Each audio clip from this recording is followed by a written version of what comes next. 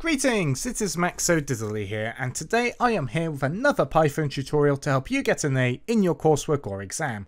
And today we're here with how to validate an email using a regex pattern. So, before we begin, I just want to say this tutorial will not cover how to get user input, but only covers how we're going to validate that user input.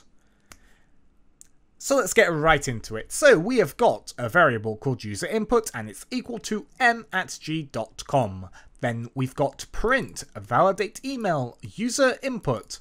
We're calling the print function to print whatever validate email returns. And we'll pass in user input, which is the email we wish to validate. So by valid email, I'm meaning something along the lines of some characters, an @ then a domain.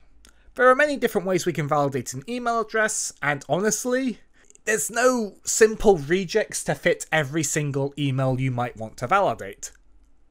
We're just going to be using a basic one, which basically means the user doesn't accidentally input something that isn't their email address in an email address field. The regex will be in the description below. But let's get into defining this function now.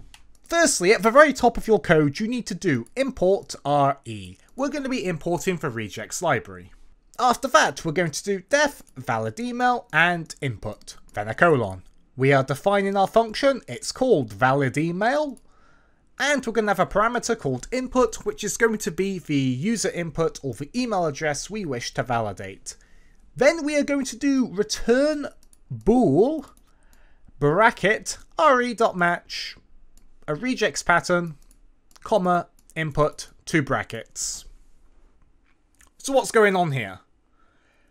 Well, basically, we are going to return the result of our regex match. So re.match basically is take a regex pattern and see if the string matches the rules defined by the regex pattern. I won't go into how a regex pattern works, but it contains a bunch of rules that a string needs to match. If it does, it's true. If it doesn't, it's false. It's a really useful validation technique. You can use it for all kinds of things.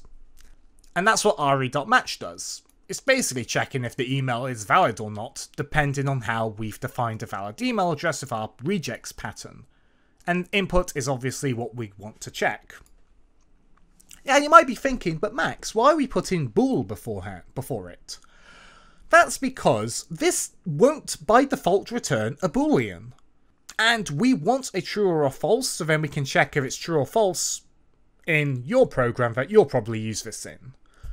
That's why we're converting it to a boolean. You don't have to, but you might not get what you were looking for, as all of our other tutorials return a true or a false depending on if it's valid or not. So I thought I'd do this to keep it consistent with the rest.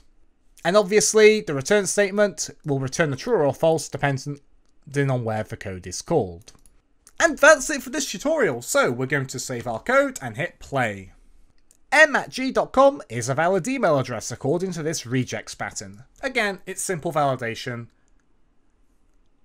The best thing you could be doing is email verification, which is where you send an email to that email address given, and then you ask the user to click on a link or something. That's the only way you can tell if an email address exists or not.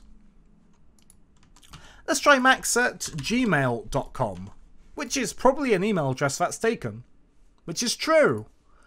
Now let's type a bunch of numbers and letters. And it's false, because that's not a valid email address.